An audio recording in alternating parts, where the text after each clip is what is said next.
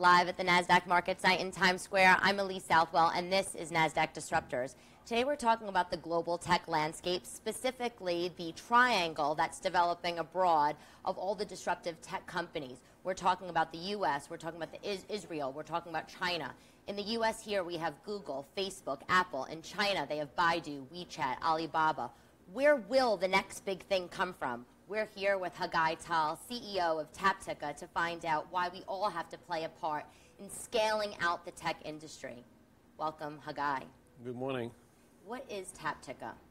So Taptica is a platform mobile platform for advertisers, mostly tier 1 advertisers that want to promote their products through a mobile distribution. We have a platform to help them to do it globally. It doesn't matter what the product is. They can leverage on the platform to get to the right user and the right ad. So where is Taptica headquartered? So the headquarters is in Tel Aviv, where it's easy for us to find talent people. But we also have branches around the world, so you can find us in China, in Korea, in Japan, in San Francisco, in New York, and London. So as a tech firm in China, with roots in China and Israel, how are the markets in China and Israel different than U.S. and Europe? It's different mostly by the people, the DNA of the people, mostly the culture. There's some sort of a hunger in the people that they really want to achieve something. Everything seems like everything is doable. People are trying to develop as much as they can. If they get stuck with something, they try to find a solution to go around it. There's a definitely DNA of being innovative. And in Israel, you're saying? You can say it in Israel. Now I also see it in China as well. It's, people are fighting to find solutions and to be innovative. They in a way, you can say they see the light and fruit if they become innovative. Israel really cranks out startups, really successful startups, and China has large scale. So how do you see this marriage working or competing with the sort of Western giants, Google and Facebook of the world? I think the users in China, which is a huge population and a big growth in terms of mobile penetration. There's a lot of good ideas that are coming from Israel that can find a nice location or nice house in China. There's a lot of Chinese, a lot of investors are coming to Israel to look for good ideas and how to adapt them into China. And we're seeing a lot of companies that they used to be focused on how to go to the US. And now they try to fly in a different route to China to see how to get to that market as well. How is the scale, though, different in China compared to the US? It's bigger than what most people think. The adaptation of mobile use in China is much stronger than other places.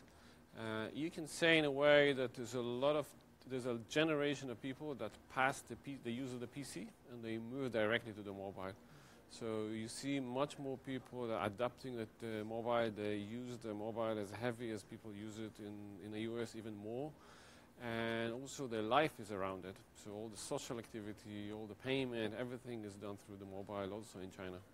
So mobile tech, you're saying, is just as large or larger out in China? I would take the guess that if it's not larger, it will be larger. And how about the mobile payment space? And I know that there's a lot of conversation with that in terms of, we have PayPal and WeChat integrates, payments in it. Can you talk to us about that? So because in the US, there's a lot of credit card activities and there's a lot of wallets activities. Payment in China was behind in the past. So now everything goes directly to the mobile. There's no steps on the way, and the use of the WeChat payment is becoming huge in China. It will be bigger because of the population is bigger. Why do you think that the companies in the U.S. or even people have had trouble getting a foothold in China? It goes back to the two things. It goes back to the culture, and it goes back to the way the government is setting up different things. Here in the U.S., you can get access to companies and to clients easily, where in China it's a bit difficult when it comes to culture and connection with people. English is not that spoken in China, where it's changing. There's more and more people who speak the language. There's a lot of effort from people to speak the language. They want to communicate. They want to be connected to what's happening outside of China. Where on the same time, you can see a lot of effort from companies to go into China and find the routes in China, how to distribute to the local market as well. People understand that it's a huge market and there's a lot of opportunities. So you're saying that Israel is sort of bridging the gap, this cultural gap, would you say, between China? I would say that Israelis are putting a lot of effort to close the gap quickly. They understand there's a potential out there. They are looking for middlemen that will help them to get into the market. They're flying all over to China all the time. There's a lot of Chinese are coming over. There's a lot of government effort to help the Israeli companies to get into China.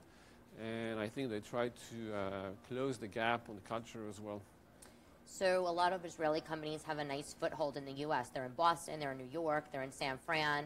Is there an Israeli footprint in China, in Beijing, Shenzhen? It's not as much as in the U.S., but if we'll meet again in 2 or 3 years, I'm pretty sure that will be the case. It will be the same. Speaking of Shenzhen, there has been some information out there that Shenzhen is almost like a mini Silicon Valley. I actually think I read something that said it was called Silicon Dragon, which was great. Can you talk to us about that? I think it's the same. It's the same ecosystem. It's the same ecosystem of entrepreneurship.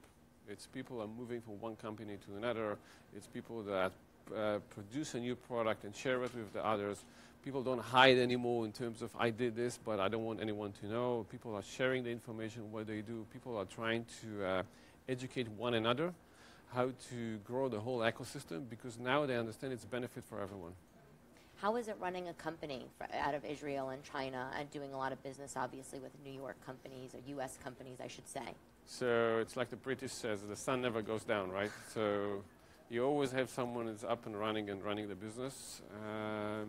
It's challenging, but the best way to do it is by having a strong management team that helps you to run it, and you have good people on the ground in different locations. That's the solution. And you think that you are overcoming any sort of cultural differences because you're sort of in the middle of this? I want to say something different. I want to say Sure. that we create culture. Okay. We create a new culture. I think companies, global companies, are basically the companies who create cultures today. We're adopting a bit from the local culture. We're adopting a bit from different countries, but we're creating our own culture, which help us to maneuver in this globalizations.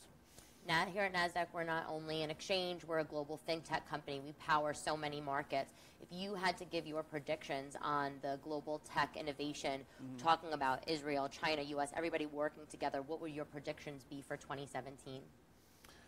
I would say that the Chinese will play a role in that. I would say the Israeli market will grow definitely. Some more ideas will come.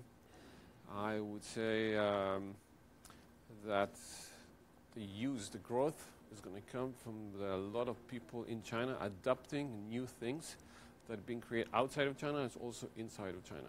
Okay, and also inside of Israel, there's a lot of good ideas going to be adopted in China as well. So you're going to see a lot of mix, okay, from different places.